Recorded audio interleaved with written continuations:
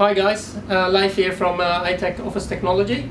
Today I'm going to show you how to create a new user box on the new Konica Minolta bizhub C224e series, or this applies to all the E series products, bizhub products.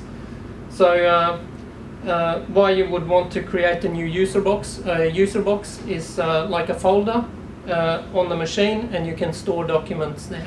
So, but before you can actually store documents, you have to create a user box. So this is how we do that. So this is what the home screen looks like when the machine is brand new out of the box. If I click on press the user box button here, you can see that the screen is basically empty. There's no user box there, so there's nowhere for us to actually store the documents. So I'll go back to the main menu.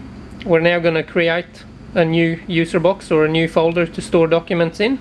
So I'm going to go into the utility button, press number 1 where it says one touch user box registration, press number 2 create user box, press number 1 public personal user box. At the bottom left we've got a new button, so we'll press that. And to create a new user box, we got to give the user box a name. So I'll select the name.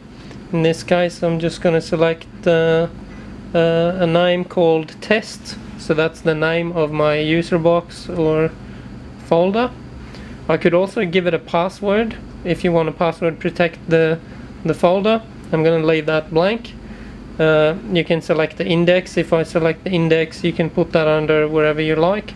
It automatically selects to be under T because I created it as test.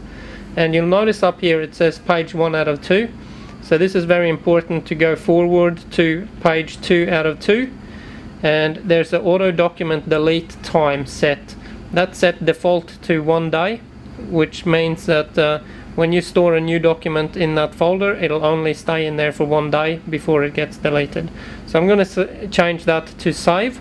So highlight save, which means that when I save documents into this folder, the document will be saved there permanently until you actually go in there and delete it. So there's no time limit on that.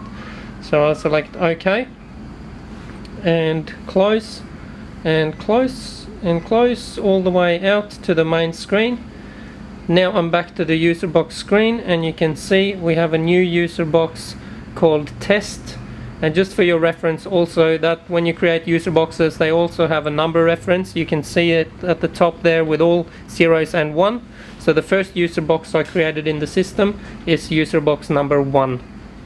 Thank you for watching this YouTube tutorial. Hopefully you found it useful and you could learn something.